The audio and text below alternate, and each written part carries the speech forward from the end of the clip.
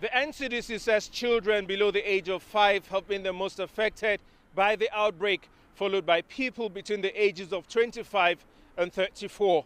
Lagos, the country's most populous state, with a population of over 15 million, is the worst hit, accounting for 3,126 cases, or about 2/3 of the national total.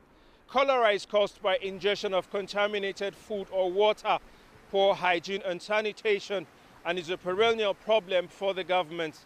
Last year, 128 cholera deaths were recorded from about 3,600 cases. In 2022, there were about 256 deaths from over 10,000 suspected cases. The government says it has activated an emergency cholera operation center to coordinate response efforts. Health Minister Ali Pate says they have also ordered vaccines for the disease, which are expected to arrive in the country in a few weeks. Tesem, Akende, CGTIN Jos.